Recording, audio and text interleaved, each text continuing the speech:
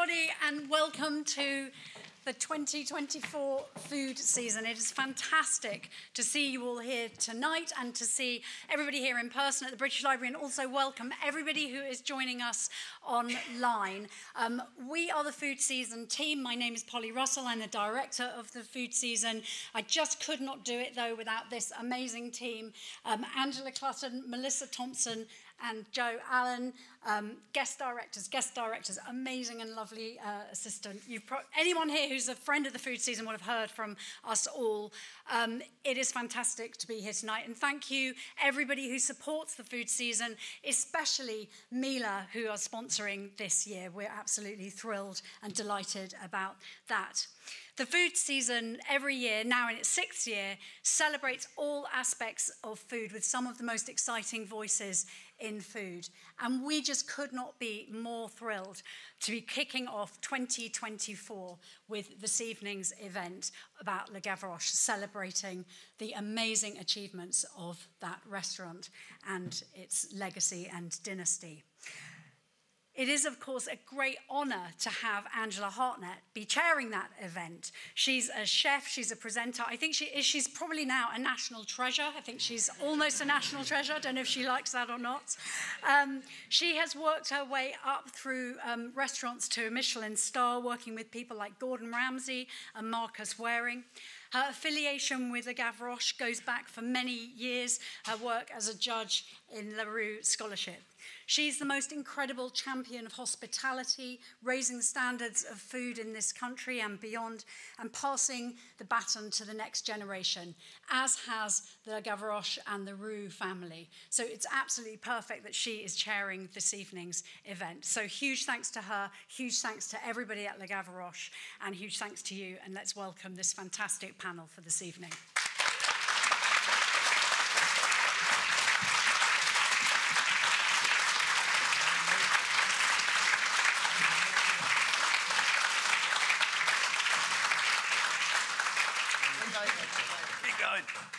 Thank you. Shall I go here? Yeah, there we go. Yo. Hi, everybody. Good evening, everyone. Good evening. So, I think you all know why you're here, but I will do a few brief intros. So, on my far right, we have the award-winning chef, Stephen Doherty, who began as a commis under Chef Albert Roux in 1978, rising to a sous chef level at 82, and later became the head chef. He made history as the first British chef to lead a 3-star Michelin restaurant, holding the position for 4 years before becoming group executive chef of all the Roux operations. Well done, Stephen.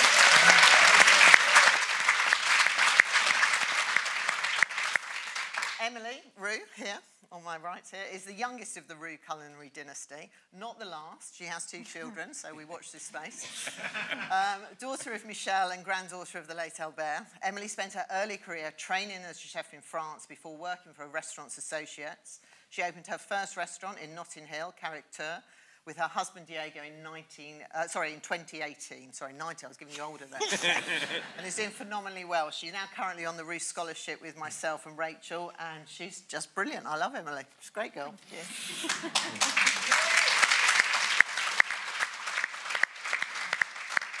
And finally, we have the legend that is Michel Roux, one of Britain's leading chefs, part of the iconic Roux culinary dynasty, perhaps most well known for running the Gavroche, which he took over from his father in 1991.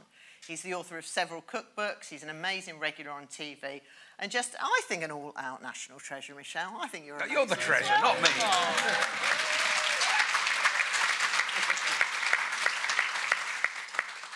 So I just want to paint, before we start, there's sort of 3 things I'd like to discuss, and hopefully we'll open questions to the wider audience.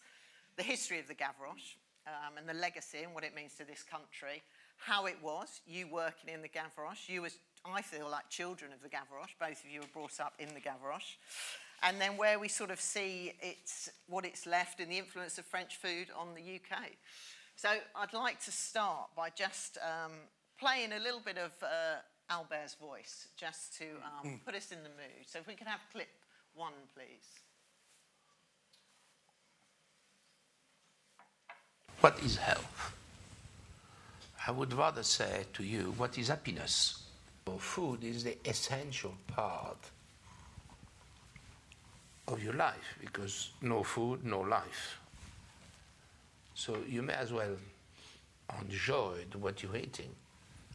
But the pleasure of food, you don't need caviar, you don't need foie gras, you don't need smoked salmon. You know, you need nice things, fresh things. Don't need to be expensive. Eating well has got nothing to do with cost. It's what you put in it, the love to make it beautiful.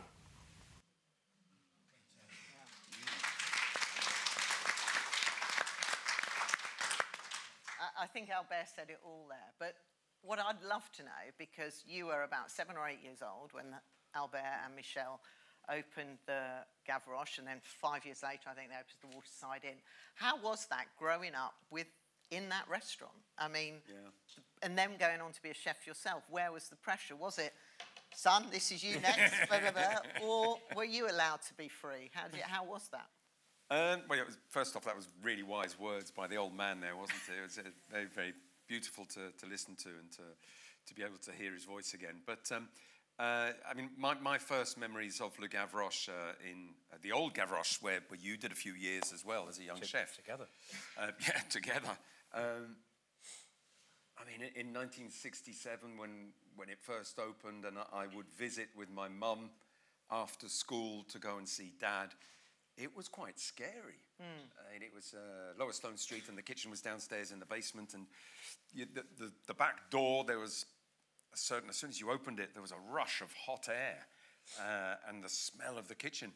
And because, I mean, the ventilations were terrible in those days, and actually the staircase coming up from the kitchen was part of the ventilation, wasn't it? It was drawing out the heat of the kitchen and the smells. And walked down the stairs and walked past terrines of foie gras cooling down on the stairs. There were no blast chillers then. It was just the air coming out.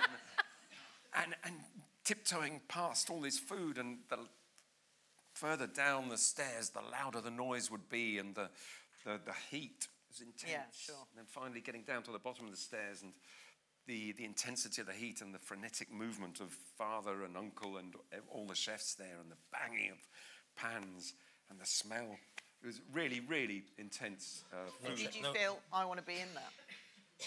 And not at that age, no. Not at the 7-year-old. I mean, I was more sort of scared than anything else. But I mean, it was great to get it was great to get a little madeleine from my uncle, or a little macaroon or something freshly cooked. It's only further down when I was sort of 12, 13 that I kind of realised that, yes, this is what I want to do. Probably similar age as Emily. Yeah. And you felt the same, Emily, when you had that experience? Yeah, I think there's a lot of similarities in what you said. Well, I didn't really come after school because that wasn't on the way. No, you weren't. wasn't you weren't going to Mayfair on your way home. No.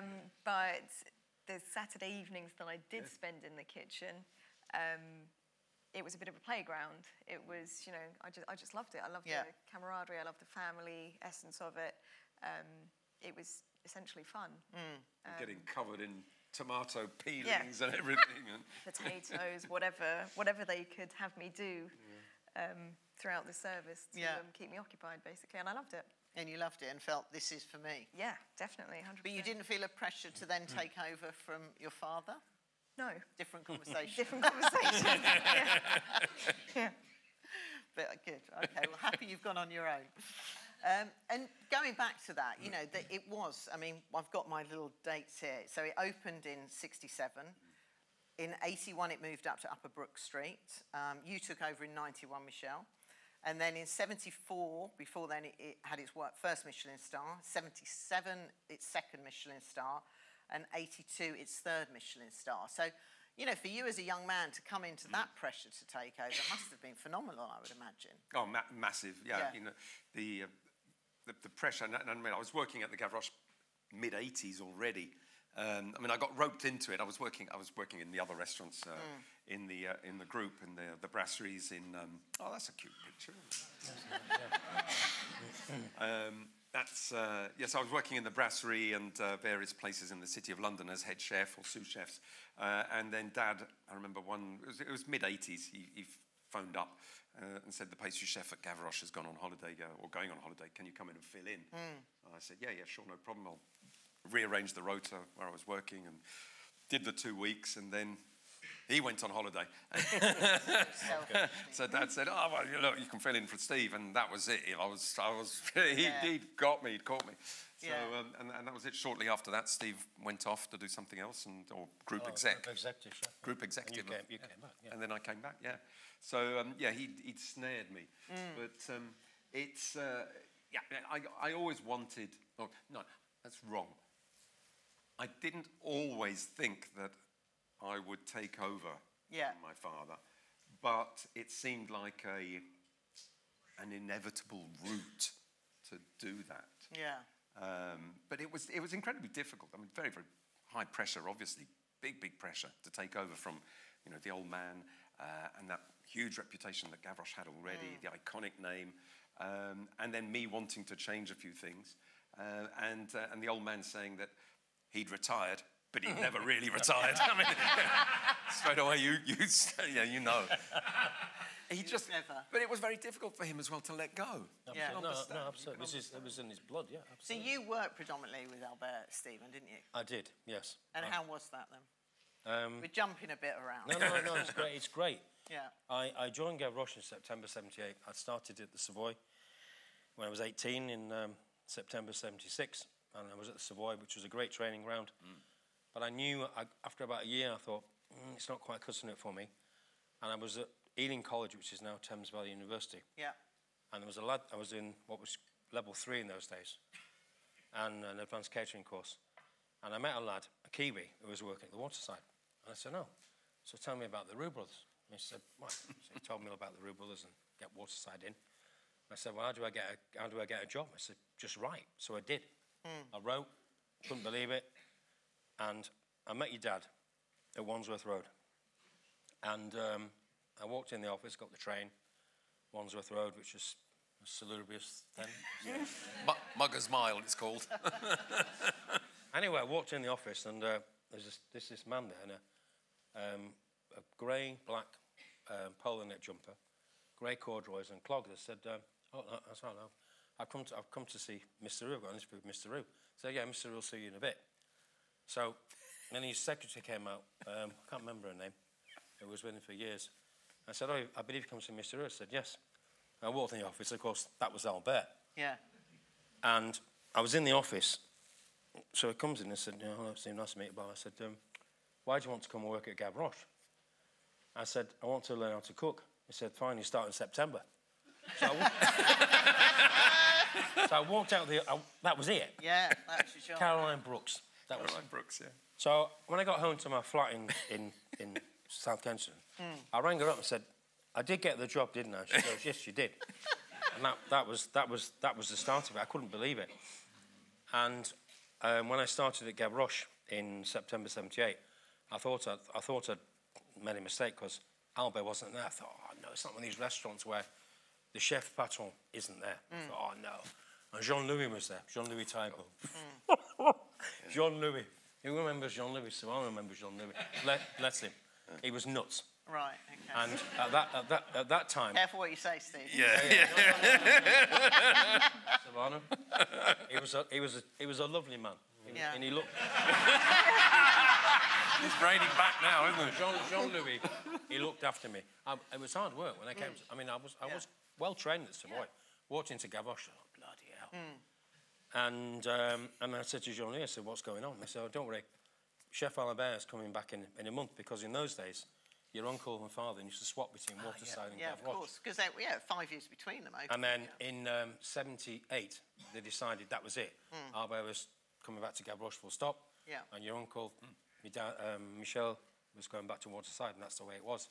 So Albert turns up in second week of September. Boom, that was it. Yeah. And Albert literally taught me how to cook at the Gavroche. He was on the stove. It was unbelievable. I mean, the man's work ethic was unbelievable. And all that, I got good. I think I wrote in one of the books I got good, but I could never keep up with your dad. I could never keep up with your dad. His speed, his ethic, it was incredible. And he taught me how to cook the Gavroche way, and that was the start. But it was amazing. It was a fantastic experience. Yeah. But it was very hard work. I think the first 6 months, well, we were there. And before you went off to Chapelles in January of 80. 80, yeah. And we knew how tough it was. And that was the hardest 6 months I've ever done in my life. Was in those early days at Gavroche. Not brutal, but just really hard. And your dad was setting new standards. He was pushing for 3 stars, but he knew we'd never get 3 stars at Slow Stones, which we knew. Yeah. But, So they moved aside. Then we moved to Gavroche. And that, I mean, I have fond memories of Albert when in the Roux Scholarship. I unfortunately never worked at the Gavroche. And I always remember it was one year and that you and your brother had set one of your ridiculously hard competitions. And it was a Chartreuse, which you lined with carrot and courgette, and then you had to have sweetbread in it, pigeon in there, and everything. Yes, I mean, when your brother, your uncle and your father did it, it was wonderful. When some of those competitors did it, it wasn't so great. But what amazed me was that he didn't need to. You talk about the skill of Albert, which you all 3 have. He didn't even need to taste something. He just walked up and went, "Non, c'est pas. No, it's not good. It's not good." And walked off. He didn't need to taste it. He knew straight away that that's not right, and that was it. So, did you have time with your grandfather in the kitchen? I did. I mean, not I much, did. though. Not not as much as you, but no. He would always be in the kitchen. Always. I mean, he'd always have a sauce. There'd always be butter somewhere bubbling. Always. Oh, yes. Always. Like, whatever we were having. Even at home or Christmas, Yeah. Oh, wow. You'd always be next to the stove and something would be bubbling away. And I remember one year at Christmas where he was less able to stand on his feet or whatever, and he'd just say, bring it over. Pass me the sprouts or the potatoes or something. Give me something to do. I mean, he wanted to. He couldn't stop. Yeah. And I suppose that's where the influence of the Gavroche came from. It was your father, obviously, and Chef Michel. And I think that legacy of chefs that came through. You know, I always, looking at this, I thought, one, it was brave, how they just suddenly thought, I'm going to open a restaurant. Because we knew Albert, he'd trained as a priest, didn't want to do that. Decided that wasn't for him, then started working in different households. And then they came up, we're going to open the Gavroche. And then in the late 60s, have that inspiration. Because we weren't a culinary heaven then. You know, it was starting. It was starting. You know, Elizabeth David was writing, you had Franco down at the Walnut Tree, you had, you know, a lot of chefs come through, but they started it. And what gave them that inspiration? Why do you think? I always think that Dad was a canny businessman and he saw a huge market, huge gap in the market there. But it was definitely a risk. Yeah. You know, a massive risk. But Dad was a risk taker. And he loved, well, he lived on credit, whereas Uncle was very much the... Keep it in the business, Yeah. So they worked really well together as a team, although there were epic arguments between them. Oh, I'm sure. But massive love between them as well, as very often between brothers. And but no, I think Dad really, well, he loved Great Britain, the UK, and made it his home, and he was very proud to finally get his British passport. But he wanted to do this. He never ever really wanted to open a restaurant in France. And that I think is the biggest thing now. If you look at the UK now, especially London, it feels like their influence has just started this French sort of renaissance, I feel. You know, if you look at, you know, you've got Bouchon Racine, you've got Josephine, you've got Frederick, I mean, everywhere is opening now, and it's this French Renaissance has come back. Do you feel a pressure to carry on the legacy of following the traditions of French cuisine?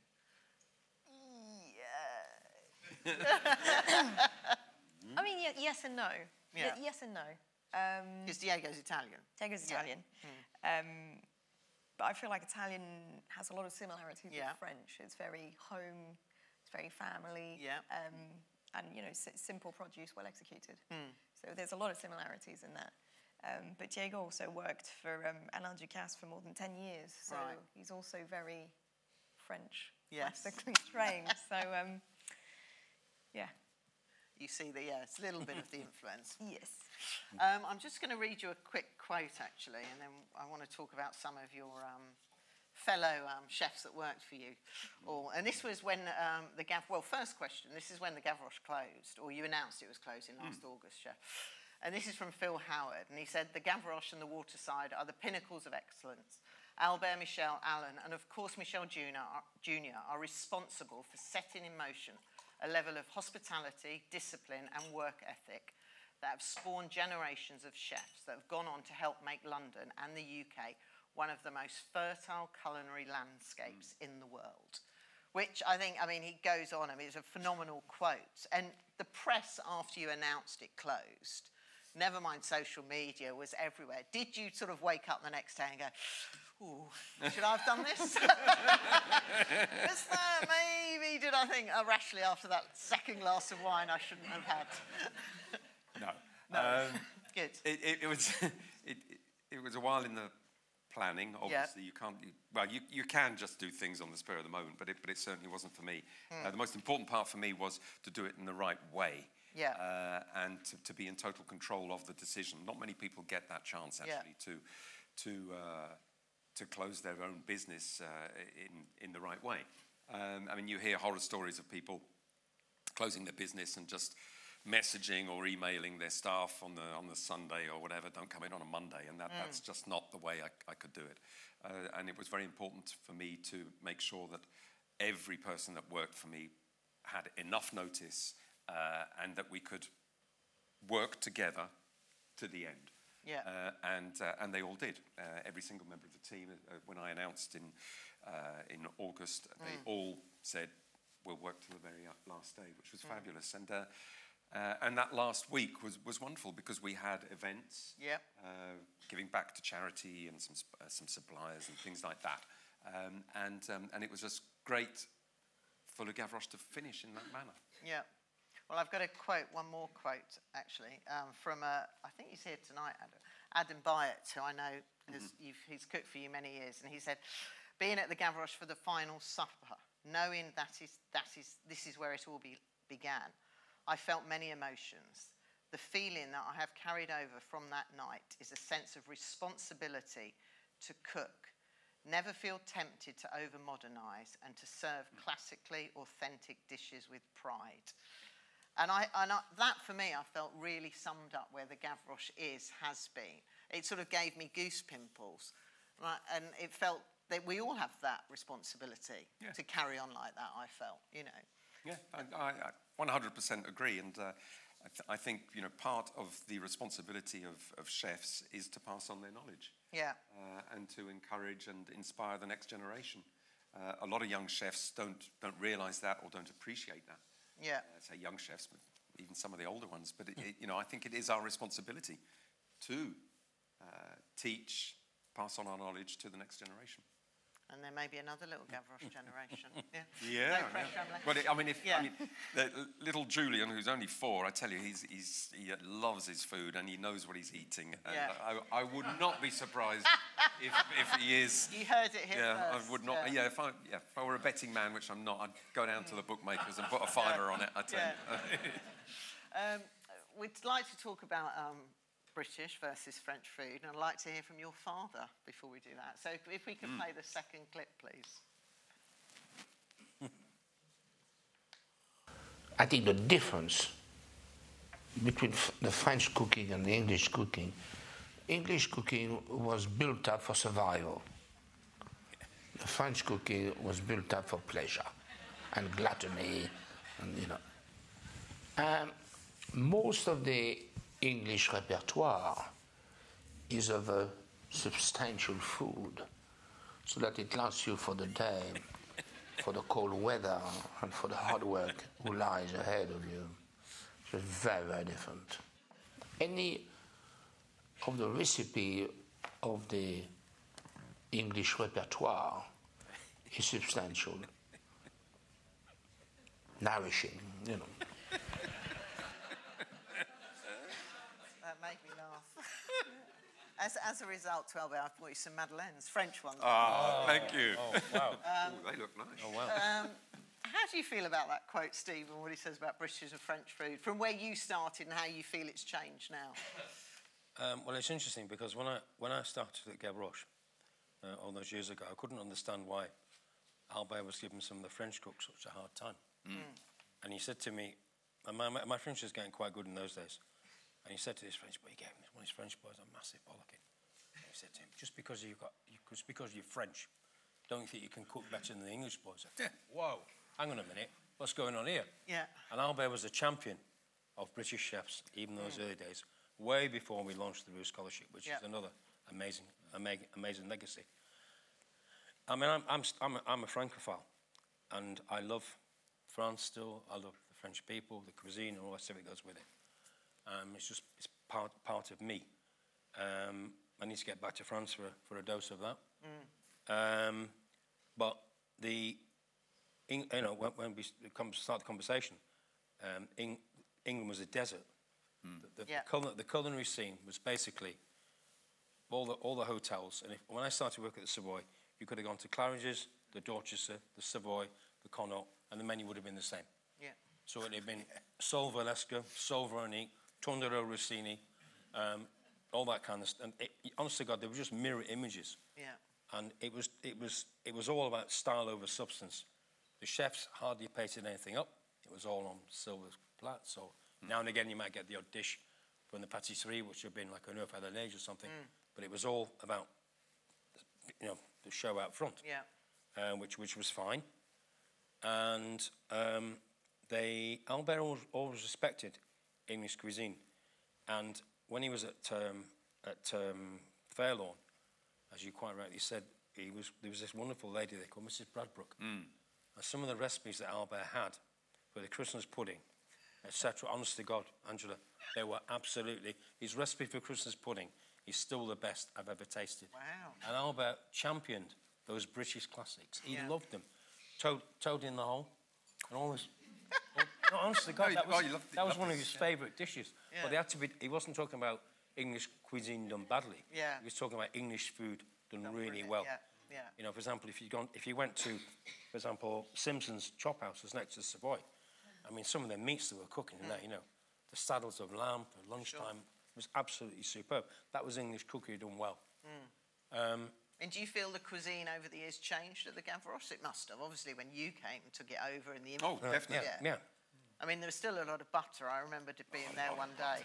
And you have these rails near the stove where you have your salt, your pepper, your spoons, and then literally like this of butter. And I went, Rachel? She went, yeah, they're everywhere, I mean, we still used a lot of butter. I mean, funny enough, just before we closed, we had Claude Bossy came in with one of his chefs in for dinner. And Claude loves his fat. I mean, he's Lyon, he loves cream and butter. And he walked around the kitchen and he took pictures of the mountains of butter. and he was going, look at look, no wonder the food is good. There's all this butter. I'll tell you, just going back to the British cuisine and Christmas puddings, just a very, very short anecdote. I mean, going back a long time now, this was early 90s, sorry. And we were making a big batch of Christmas puddings with Mark Prescott, another English chef who was running Le Gavroche kitchen. And so we cleaned down, it was Saturday night, cleaned down the kitchen, and we got all the ingredients out for the Christmas pudding and washed the sinks, big sinks, because we were going to make it in sinks. And that particular week, we had a very, very young Richard Corrigan as a stagiaire. Oh, wow. A work experience. He'd knocked on the door and said, well, I won't tell you exactly what he said, but Richard is, a very, very... Vocal. And he just basically said he wanted to spend a week at Le Gavroche. So I said, no, come in. And he did a week. And we said goodbye, and he was getting changed. He was in the changing room. And he just came back again, because I think he'd forgotten his knives, and he saw myself and Mark Prescott weighing out the ingredients for the Christmas pudding. And he looked at us, and he went, I'm not effing missing this. And he went straight back in the changing room, got changed, and he gave us a hand to do the Christmas puddings. But the Christmas pudding recipe. And the chutney recipes I've still got. Really amazing. Have they been handed down? one I home? have. Yeah, Yeah, yeah. but you're not keen on Christmas pudding. No, but I know how to make them. Yes. Yeah. And what have you taken, do you feel, in your restaurant that you've taken from the Gavroche, or your father mainly, I suppose? Well, so much, and Yeah. not just cooking techniques, you Of know. course. I mean, so many times have I rang him and said, okay, right, what am I supposed to say to my landlord today? Yeah. Especially going through COVID, there's been situations where I'm thinking, right, help me out here. Like, Yeah. what would you do in my shoes, or has this happened to you before? There's been lots of calls Good. and conversations on, you know, how to. Not when it How comes to to cooking, though, navigate. because... There's a few calls sometimes. well, Do you not say, Dad, try this? yeah. Always. Yeah. Yeah. And if he sort of gives feedback, how's that taken? Do I listen?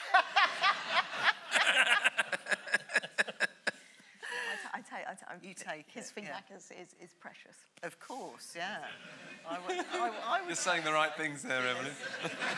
still getting those recipes. Yeah, keep that. No, but I think out of any... But in a way, there's probably a fear as much as anything. Not a bad fear, but you want to make sure your father loves it. Of course. And then you want to know that he will. And then if there's feedback, you know... No, I mean, I think we cook pretty well. Yeah. So there's never been a moment where you've said, oh, God, this is, you know, super under-seasoned or super over-seasoned or super undercooked or super overcooked. I think we're not too bad chefs, you know. So You know what you're doing. You've done it. kind of, yeah.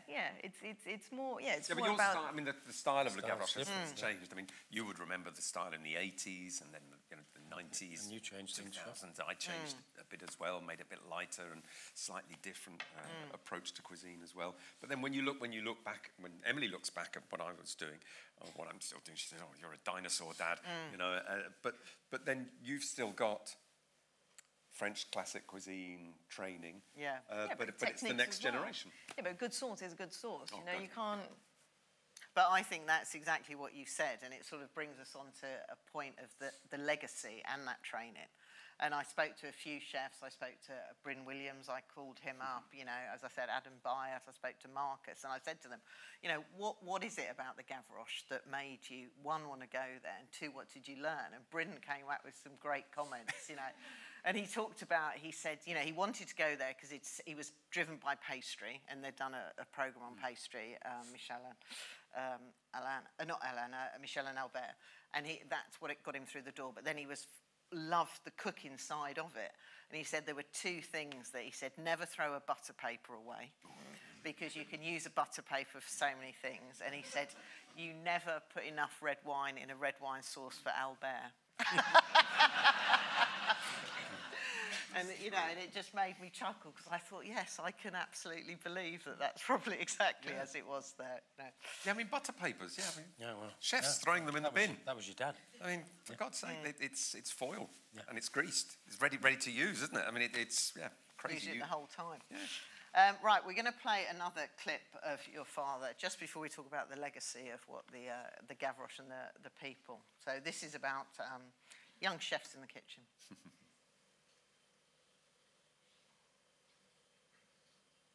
Talking to young chefs. Yes, speaking, there you go.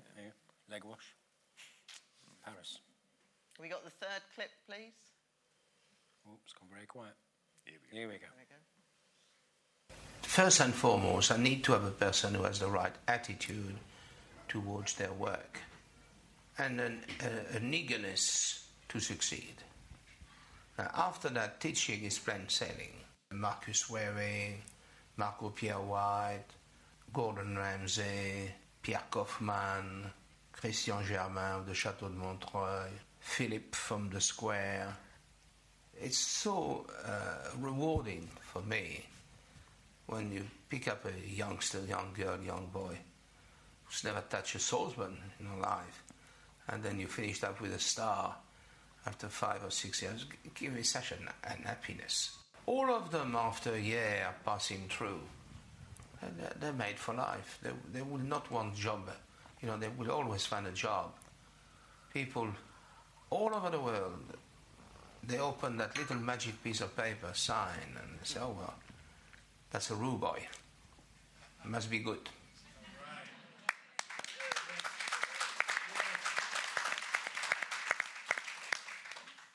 What does that mean to you, Stephen, what chef's just said. How does Wow. that make you feel? Massive amount. I mean, Yeah. yeah, I mean, he saw something in me which I didn't see. I was a young idiot, come from, well, I had no idea where I might end up. And it was all about hard, very, very, very hard work. And with your dad, you had to keep up. He was a very fair man, very understanding, very caring, very compassionate. But you had to do the job. Yeah. And as I said earlier on, this thing about the English boys, there's a lad, bless him, the late Peter Chandler. He was the first English apprentice who went on to Paris House. Albert loved Peter, possibly because he had a love for the horses as well. Yeah. That was that's another story. He wasn't there today, and he did as well. He was a devil. And again, I mean, all these people that came through, Rowley Leigh. Yeah. I mean, that's another great story. And it's Rowley Leigh turned up at Gavroche, and Rowley wanted to be a food critic. And he'd been to Cambridge. I was saying to him earlier, I couldn't remember whether he got kicked out of Cambridge or where he finished his degree, one or the other. But he could write beautifully. Yeah. And he got a job at Joe Allen's. And then he realised he wanted to go on. So he started work at the Pulbo. And in those days, the Roux had Le Gamin near the Old Bailey. Then we had the Pulbo, which was on Cheapside. We used to do unbelievable numbers. In those days, lunch in this city was big. You know, in the 70s and 80s, it was massive. The Pulbo would be packed, lunch and dinner. I'll talk a bit more about Pulbo service afterwards. It was unbelievable. Did you do a stretch at Pulbo? Oh, God. Scarred me for life. Oh, my God. Remind me to tell you about the Pulbo service. I don't want to detract too much from that, but unbelievable place. And so Rowley went to the Pulbo. And the first week Rowley was there, your dad was there. And Rowley, he didn't have a good couple of days. And Albert said to him, that's it, you're gone, you're fired. So Rowley said to your dad, so, please, Mr. Roux, chef, can I please have a word with you?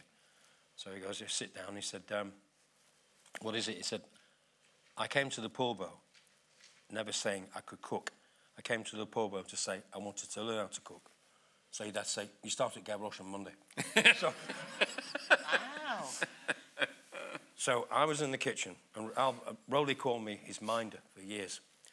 And Rowley turned up, and he walked down the stairs of the Gavroche that we talked about before, all the smells and the heat and everything else. And he walks down the stairs in his army greatcoat, walks to the end of the kitchen, which was about as long as this stage. And there was a vent where the storeroom was and changing room, God knows what else. He walks to the end of the kitchen, comes back in, and I knew who he was, and he goes, where's the rest of it? I guess, Rowley, this is it. And I said, where's the change room? I said, you just walked out of it. Yeah. So Rowley started, and Rowley, as you know, went on to become this amazing success. Yeah, absolutely. He won Restaurant of the Year at Pulbo. Yeah. He went back as head chef. And then, of course, they opened the iconic Kensington Place. Yeah.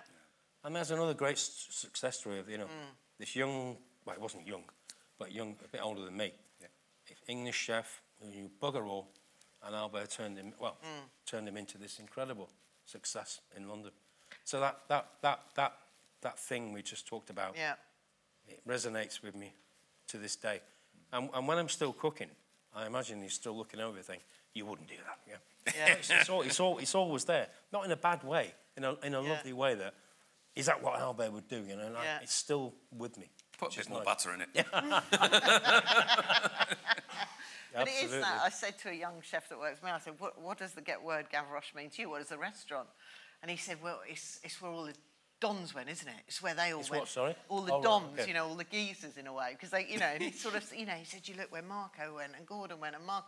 And then you see the legacy of where all those chefs, people have worked for them, who are now owning restaurants like myself. And that's the legacy, I feel, that will carry on forever. God, absolutely. How we all put scallops on a tray, how we all put, red mullet on a tray, how you prep this. It all leads from Albert and that's what I think is incredible about it. Lovely. We have an ex-chef, a little clip that I'd like to play you as well. And just to get your thoughts on this one. If you can play the fourth clip, please. Go on. Oh, God. Here we go. It's a good one. Is it? Okay. Oh. Yeah, that sounds like an amazing interview. With all the Roux dynasty, Michel taught me how to get organised beyond belief, but more importantly, his butchery skills were incredible. Also, he just had that level of calmness in service, a bit like me in the early days. And it was amazing how he'd flip into French one moment, then sort of sound like a Cockney in the other moment, but cool, calm, composed. I remember Emily being born. Yeah, that's right. I just got back from Paris, and I remember seeing this gorgeous 3-year-old girl, and so happy for Giselle and Michelle. Stephen Doherty, Bulldog, yeah, he taught me that you can have a face like a English Bulldog tuna wasp and still be a phenomenal chef. One of the grumpiest, one of the most fierce, one of the most angry motherfuckers on the planet. When Bulldog walked into the kitchen, trust me, you shat yourself. But again, that guy taught me how to make a perfect soufflé suissesse. And behind the veneer, behind the Bulldog face, he's an absolute giant teddy bear. So, yeah, extraordinary. Albert was just handing over the reins to Michel back in the early 90s when I stepped in. So Albert I would bump into every morning about 4:30 when I was baking. The bakery side, especially the breads and all the incredible sorbets, Albert and I would have multiple chats every morning for about half an hour. So I hope that helps. Miss you loads, love you. And let's do dinner soon, girl. And make sure you send this video to Bulldog because fuck me, don't miss that guy.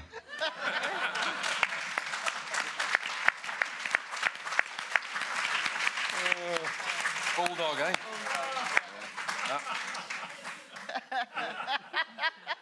Everybody knows your nickname now, eh? Yeah, it's all out there. It's all out there. Tried to keep it kosher. Yeah. Yeah. So how do you feel seeing people like Gordon, like Steve Terry, like Mark? They've all gone on now. You know, Monica, you know, Rachel, you know, the phenomenal legacy. Well, Rachel's still with us. Well, no, yeah, I know what you mean, but, you know, how well they've all done. I mean, that must feel something. It is really, really wonderful and pinch me moments. But when Gordon was a young commis chef at Gavroche, we had Gordon, we had Stephen Terry, Marcus Wareing, Roger Pisey. Yeah. You know, I mean, what a team, and plus all the others. I mean, it was an incredible brigade at that time. Yeah, and what I do find astounding is how it attracted, and I may get shot down for saying this, I know Gordon's background was not a foodie background. Marcus's was not a foodie background, but there was something about the Gavroche that they all knocked on that door and they wanted to work there. And whether it's because they knew what Pierre was now doing, what Nicolas Denis was doing, but it made them all want to go into that kitchen, which, you know, these days everyone's on Instagram and shows, you know, but there was none of that. It was just tap on the door, write a letter, and you got through if you were lucky. It was a different era, different era. I mean, nowadays you're absolutely right. I mean, it's you hire through agencies and no longer do, you know, young chefs or front of house knock on the door and say, are you looking for a job? Yeah. Or have you got a job vacancy, I should say. So it is a totally different world. And but you know, that's good. It's progress and it's changed. It's changed. Yeah, and changed for the better in some respects. Absolutely. Yeah. Absolutely. Yeah. Absolutely. And how do you feel about seeing, you know, all these people that have gone through that kitchen? You've got it coming through yours now, Emily. Yeah, I mean, I think it's amazing. I think, you know, as you said, when you see all of these amazing chefs today, you respect, you know, total respect to grandfather, father, for creating these amazing chefs and building them to have amazing careers. I think.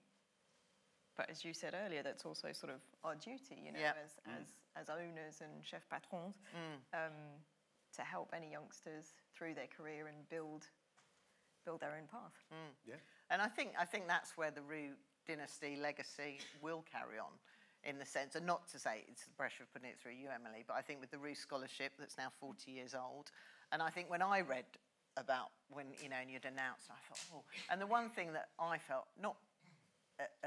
A sadness, if I'm honest, because when people always say to me, oh, what would you recommend? My son, my daughter, they want to go into cooking. What do you think they should do? And every time I always answer, go to a kitchen like the Gavroche. because, you know, you learn everything. You will learn how to bake bread. You will learn how to make an ice cream. You will learn how to make a cheese souffle, a proper sauce. And it's those foundations, even though all the chefs' names here have done lots of different restaurants, it's the foundations of what I think they've learned at the Gavroche that is the influence throughout this country. And I don't think we can ever take that for granted. I think that's, you know, how you make a sauce. I know how I make a venison sauce is probably the same as you, because I got taught by Marcus. Yeah, well, there you go. And he would have been taught by you, and the lemon tart that's gone through the country, they're all stuck on names. Trust me, it was his father and uncle, it was no one else, you know. Oh, yeah, first time I tasted that lemon tart was when I was doing the washing up at the Waterside Inn over a summer holiday to earn enough money to buy myself a racing bike. I was probably 14, I think, at the time, 14, maybe 15. And, yeah, that lemon tart that uncle created. Yeah, absolutely. Yeah, I mean, it went everywhere, didn't it? Yeah, I remember when your dad came back from Waterside, he had this recipe, and I think it got convoluted, and we made it. You would have been there, and your dad's going, that's not right. I said, sorry, chef, that's the recipe he gave me. I said, leave it with me. So the next day he came back with this other recipe, and that was it. And that's how the lemon tart started. Yeah. September, October, 78 at Gavroche, and it's all over the world.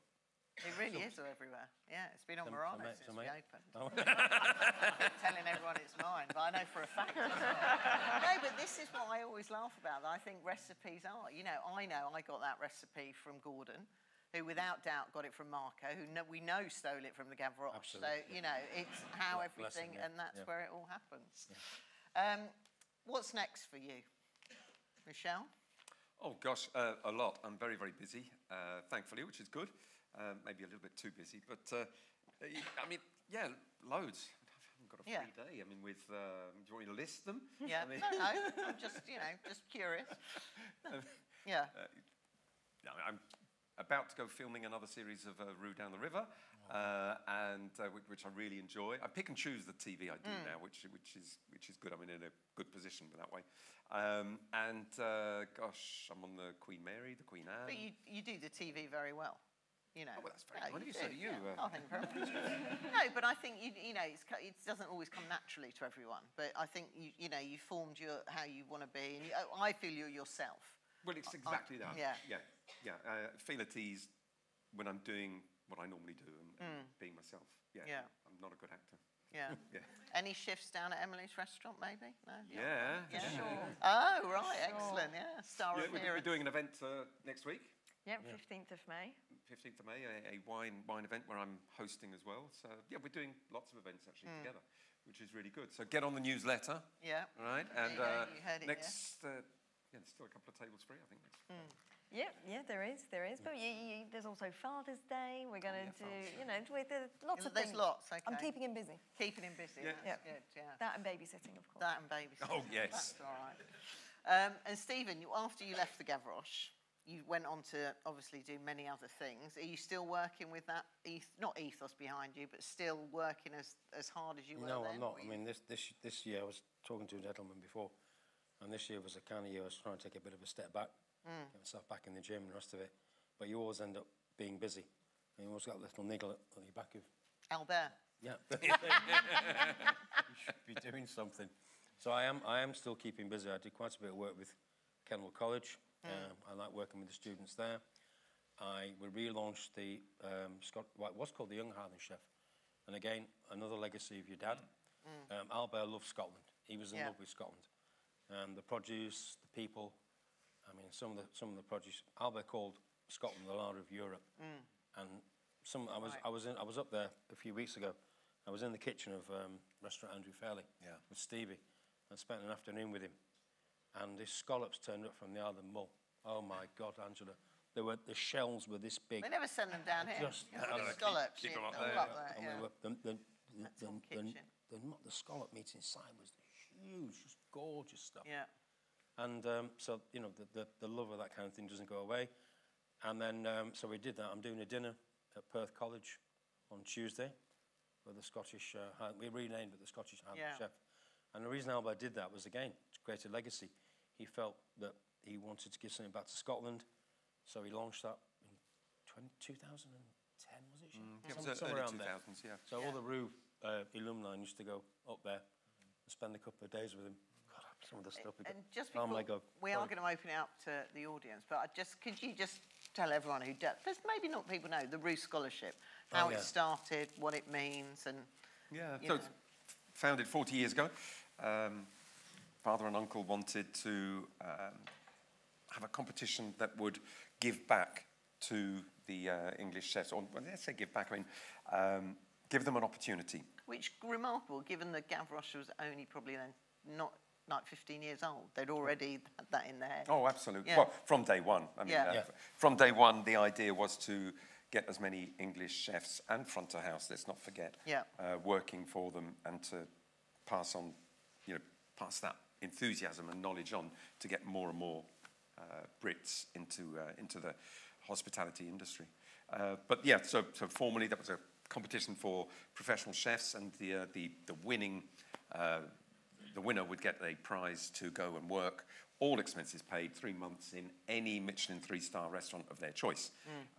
So seeing as at the time, 40 years ago, there were no 3 Michelin star restaurants in the UK, it was a huge incentive, massive incentive. And the first winner was Andrew Fairley. Yeah, absolutely. 40 years ago, sadly no longer with us. Yes. And I think he went to Eugénie-les-Prés, I think.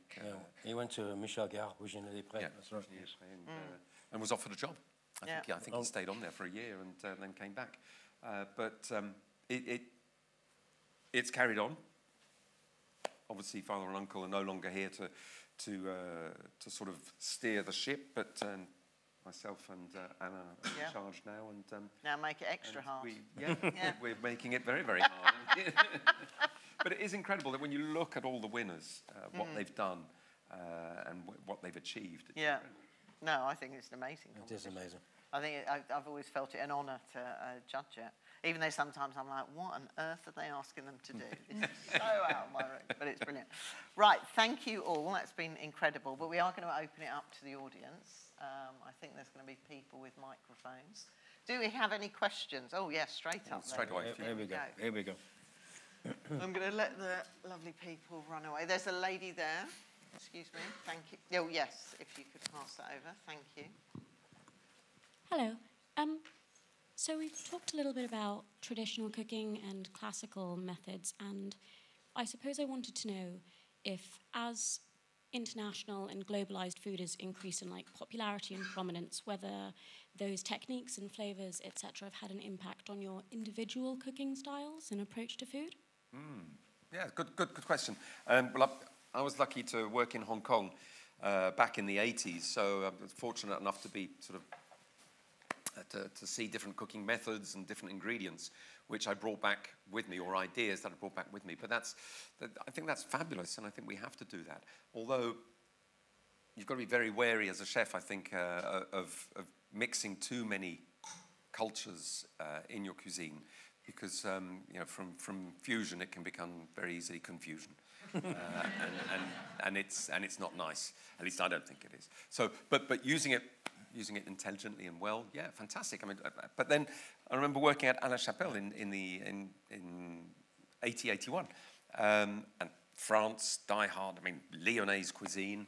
But he'd travelled extensively to Japan, and he was already incorporating things like ginger in 1980 in France. And star anise. It was pretty far out. But yeah, I think if it's done properly, it can be really, really great. Agreed. Does that influence you, Emily? Yeah, you were talking about Japanese. We've just put on the menu a tuna with a homemade Mandarin ponzu. So, fabulous! Oh wow! Yeah, we both love all types of food, to be honest. But again, it's got to be done properly. Yeah. I mean, you got an Italian restaurant. You wouldn't put pineapple on your pizza, would you? No. I've actually left a date when someone did do that. All the signs were there that it was never going to work. Do we have another question? Oh, lots of questions. There's a gentleman there, please. Michel, you've pioneered French cuisine in London, and what's your view, though, of food in France in this day and age? Has France lost its way, or is it competing with the rest of the world? Yeah.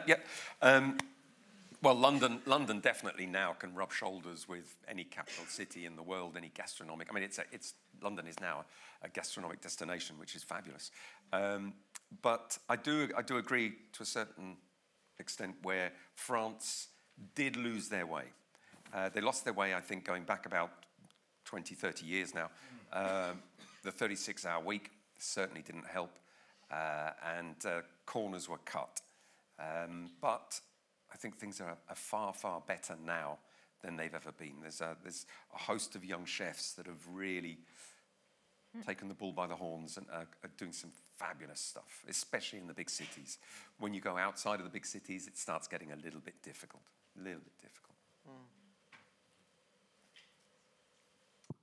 This young lady there. Yeah. Thank you. That's all right. Hi. First of all, thank you for the talk tonight. Fantastic. I'd be really interested in knowing, like, what's your one appliance or kitchen gadget in your home kitchen that as a chef you can't live without? Or maybe, you know, you had something similar in the restaurant and you've kind of scaled it back or found something comparable for home cooking. Come on, Emily. I haven't got that many gadgets. I mean, I've got my KitchenAid, used for various stuff. I've got the appliance for the pasta, so we do pasta a lot with Julian. I haven't got that many gadgets. What about you, chef? Yeah. A mandolin. Oh, a mandolin, yes. Yeah. I mean, all the gadgets that are out there. A French mandolin. Yeah.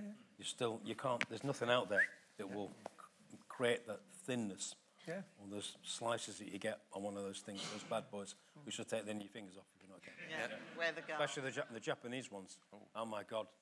I can't even look at one of those. But mine would be a microplane for a similar reason. Oh yeah. Yeah, I like I zest. Bit of lemon zest on top. And all that sort of stuff. Yeah. Lovely truffle. But actually, I think most people would be surprised how few gadgets most chefs have in their kitchen. Yeah. You know, we've all done charity dinners at houses, and I go and go, Jesus, this is better than Murano. I mean, some of them have so much stuff, so I'll be surprised. That they never use. They never, Chef, I mean, for me, I mean, I'm old school. I like a moulis. Oh, a moulis. The potato or one of those. Yeah. Fantastic. When have you used that? It's all coming out now, Chef. Do you know where it is in that? No, I don't. Yeah, I use it, but when you're not coming for dinner. I make a lovely fish soup, and I press all the heads through it, and you don't like fish soup. Oh, there you go. Okay. No, moulis for me. Moulis. The lady over in the far. Yeah, that's it. Yep. When you speak about like young chefs knocking on the door and asking for a job, where would you say, if you were a young chef now, where would you go to do that? Oh, good question. Ooh, yeah. Well, you can't say go to Gavroche anymore. No, you can't. Go to Caractère. Yeah, exactly. Gosh. I mean, I've always advised young chefs to do college. I mean, their colleges get a bad rap, and young chefs, you know, think it's a waste of time. But I think it's important to do college, get your qualifications, and to do that. But if you want to learn French classic cuisine, I mean, there's the Ritz. Yeah. Yeah, John's doing a good job. Agree. It's a great place to do an apprenticeship. Absolutely. And he still does, doesn't he? He does. Yeah, he does a three-year course, apprenticeship course, and it's brilliant. For me, it would be to learn the great French classics. At least it would be somewhere like the Ritz, anyway. Yeah, I think in London, the five-star hotels, they can still afford those great brigades. Yeah. And they still make the patisserie department, for example. They'll have a dozen people in there, still making exquisite, their own pastry, their own puff pastry. They're all still great training grounds in London. No, someone said to me, "Where should I go?" I'd go, still London, and it was still initially get the college, and then one of the top 5 stars. Yeah. Which are still not. Well, you know these guys. They're knocking out some great stuff. Yeah. No, they are. I think the Ritz is phenomenal. Yeah. It really is. And he's a great mentor. Yeah, John. Yeah. Yeah. Great mentor. Oh, my microphone. Next question. Yes, sir. Yep. You there, pink shirt. Thank Here we go. Probably impossible question to answer. If you could choose one restaurant from the last 25 years for you to go and have one meal, and it can't be any restaurant run by anybody on the panel, which restaurant would you choose to go to for your meal? Wow. Can I answer first? Go on. Yeah. Well, when the name came up before, and before I was having a chat with Andrew Fairley many years ago, because he was judging the Young Hand Chef thing, and we were talking about great memorable meals. We both said Michel Gerard for us was the best place we've ever eaten in those days. I mean, he's an old man, he's 85 now, but when Michel Gerard, did you ever get there? No. Oh, my goodness me. Just phenomenal. That would be mine, without a shadow of a doubt. I think, oh gosh, it's so difficult, isn't it? I mean, on that level, I would say, and it's someone like Bras, you know, Michel Bras. Okay. You know, another very family-run business, and actually one of my favourite, I imagine you did the same things as my husband worked there. And when you say about young chefs, sorry, just back to your earlier question, if you can't get into these big kitchens, I would always look for a chef who's worked abroad. I genuinely think a guy who's worked abroad or a girl who's worked abroad, they've got a different edge to them, and I think that really helps your culinary sort of knowledge. Anyway, I'm digressing. I would say Bras, I think it's brilliant, you know, and I was very fortunate to be there one time with Neil, and they always did the old school way of the kitchen table when you sat down and had the family. And because we were there, they opened the cellar, and I was like, lovely. Very nice. And then one time we ate with Michel, and I don't know whether you guys have ever done it, but Michel peels his tomatoes for a tomato salad. And I don't speak fluent French, but I know Neil was sitting there going, she don't peel her tomatoes. And he was like, non si mange, blah, blah, blah. I was like, you bastard, Neil, you know. But no, that for me is memories and phenomenal food. Chef? I'm very, very fortunate. It's a very tough question. I mean, I've eaten some absolutely fantastic places. To choose one over the other would be very difficult. But I am going to go for Alain Ducasse in Monaco. I was going to say that. I was going to say that. Sorry, Emily. One particular meal which was absolutely stunning. It was when they... Which is where we met, yeah. Yeah, you and Diego were working at the time. So we had the best table in the house. Yeah. Just on the terrace opposite the casino, and we were a family table. So myself, my wife, yourself, and your husband to be. Yeah. Although it was early days then. Very early days. Yeah. But the meal was just absolutely mind blowing, and it was mind blowing because it was beautifully cooked and it was excellent ingredients, but it was the moment in time. Yeah. Emily, now you've been usurped. Oh yeah, now you've said that one. I can't say that. I'd say another family dinner though, where we were all the four of us, was Cella de Can Roca, which was yes, which is absolutely amazing Barcelona. day. Girona. We were both working, I think, in Paris, Diego and I. Yeah, you were. Yeah. And it was... That was a very good meal. It was really, we were sort of really working hard at that point and had very few days off to match and to meet up all together. And I think we met over there. Yes. And we were so tired, but it was just the best meal ever. Yeah, Diego was still working for Ducasse then. Yeah, he was. I think. I can't remember. Probably, yeah, probably. But your dear father, bless him, he loved two places in France, L'Ami Louis. L'Ami Louis, yes, in Paris, and Brasserie Benoit, which again just classic French. Yeah. Just knockout. Which Ducasse has taken over, hasn't he? Brasserie Benoit. Yes, he has. Still very good though. Yeah, it is. Yeah, very good. Right, a few more questions. Oh, lots up here. Oh, they're pointing at this chap ahead there. Oh, yeah. We've had wonderful things about the food, but very little about the service. One of the great things about Gavroche was you felt so cosseted and so loved. And we've seen pictures of the Perberschlager twins and Silvano coming through. Yes. Would you care to tell us about how you made, or how you and your father made Gavroche such a wonderful place to be seated in, as well as to be fed in? Yeah, absolutely. And great question. Very often chefs ignore the front of house, which is criminal, because Without great service, your food is nothing. And we've been blessed with it. They are, yeah. And so on. Great. And all three are here today, which is great. Yeah. So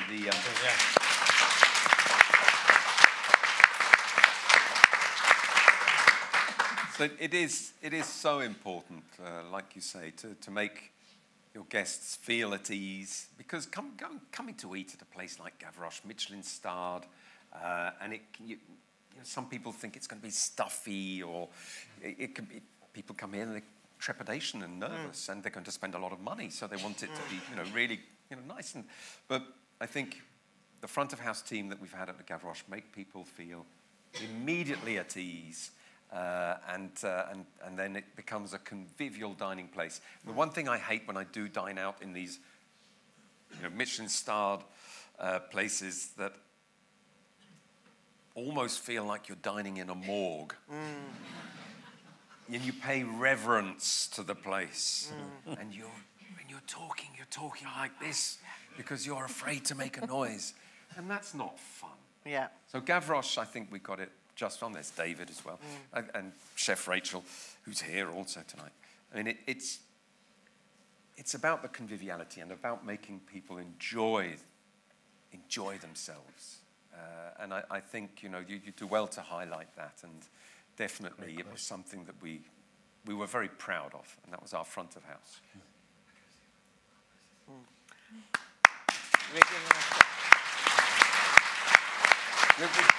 We've got a number of guests here, and a lot of you have dined at Gavroche over the years, and a lot of you are nodding in appreciation. Yeah, exactly. I think you can blame me for the lack of... Have you got a question there, Dennis? Yeah. There was this one thing then.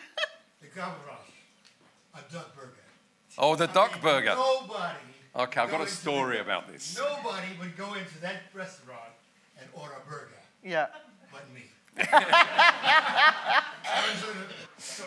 So the story is that... The story is that I was watching a television show. Yeah. And this gentleman, who I have the privilege of meeting in the buff, in the gym. That's too much information there, Dennis. And I said, "Oh, what's a duck burger? I'm from New York. What is a duck burger? I never heard of a duck burger." And he explained to me the ingredients of this particular burger, which is phenomenal. And I watched, because we were talking about being unstuffy in a Michelin star restaurant. Okay. I watched the guests, some guests, not all, look at what was brought to the table when I ordered. They were ordering all of this stuff. I'm drinking champagne. And all of a sudden, a duck burger comes out with chips and duck fat, stacked perfectly. Only this gentleman right here cooked it for me. Not on one occasion, not on two occasions, but many occasions. And I'm going to ask Emily, I said, you got to bring that. You got to, because I will never have that again. I try. Yeah. You got to think about it. I know. It's not, I know. But anyway, I just had to bring that to the floor. Okay. Thank you, Dennis. We have time for a couple more questions, I think. It's a lady here. You'll have to excuse me for the lack of... It's not that we lack about the front of house, because I've got 3 chefs. I did kitchen focus it, but it's not because we... I wanted to ask about the significance of the name Gavroche. Yes. Simple one. Yeah, well, Le Gavroche, Victor Hugo Les Miserables. So the little street urchin who's our logo. And Dad and Uncle thought that it would be a great name because it's so French. Victor Hugo, you can't get much more French than that. And I think Dad once said as well to me that he chose the name because it was incredibly difficult to pronounce for the British. So he said a difficult name would be one that people would remember. Yeah. Typical Albert. Yeah, very cantankerous. Yeah. 2 more questions then. We've got 2 ladies at the top there. Thank you.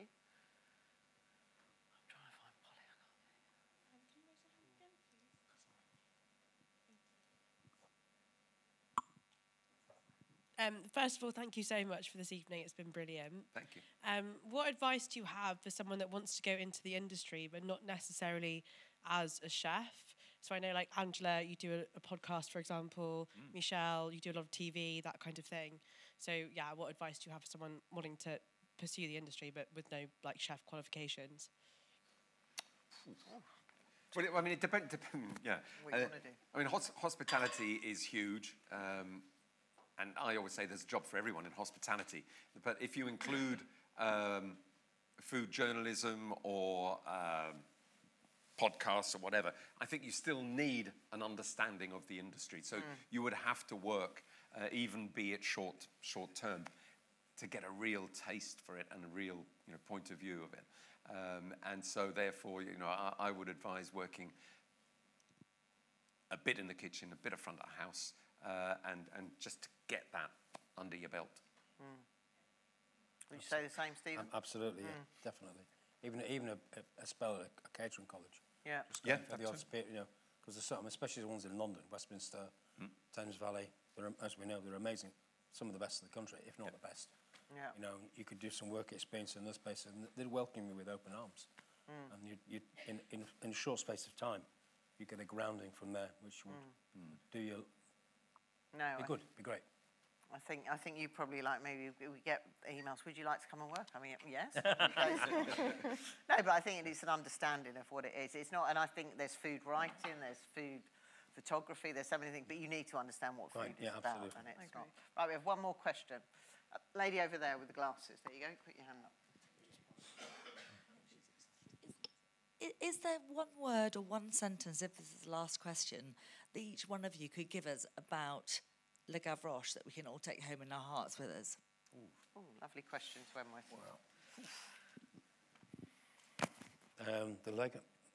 One word. Legacy. The legacy. That the name will live with us forever. And the Gavroche's the name is synonymous with quality, tradition, and a solidity that very few other catering businesses have in this country. So legacy is the word that I would use.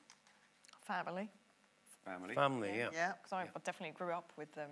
Yeah, and family in the meaning of family, yes, but also family as in the wider Roux family.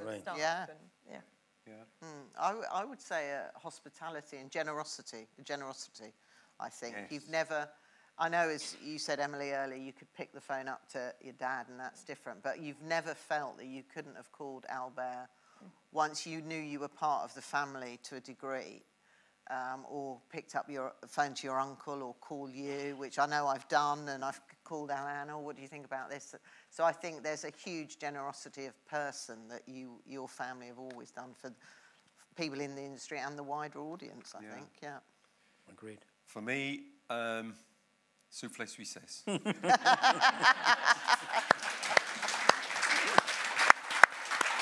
one. Yeah. We did clock up over 1 million soufflé suissesse over the 57 years. So, yeah, I think it's apt that we finish on a soufflé suissesse. I think that's brilliant. Well, listen, I can't thank you enough. Stephen Doherty, Chef Michelle, Emily, amazing. Thank you all.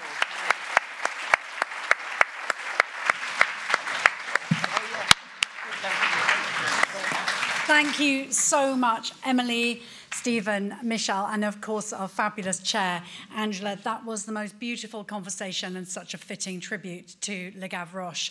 I wanted to just ask everybody here, could everybody who did have the opportunity to eat at Le Gavroche maybe put your hands up?